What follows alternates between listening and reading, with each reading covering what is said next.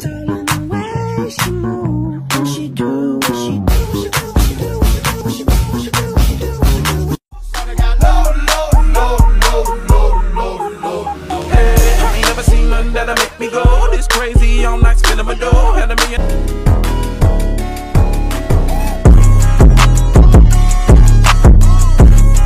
they say never to pass a cop, but what happens when you ask a cop to race?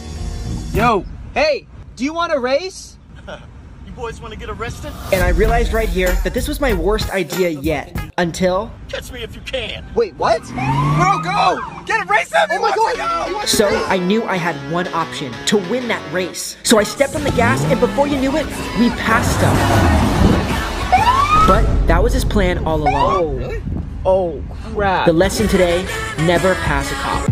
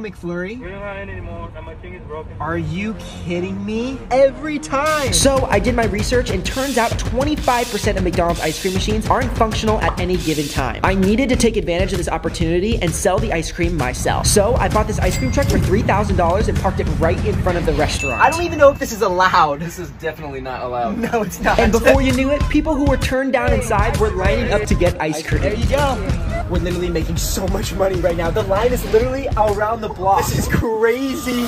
But then we ran into a problem. The manager of the McDonald's came outside. Daddy won't be in my drive-thru, right? He threatened to call the cops, so we had no option but to close down the business.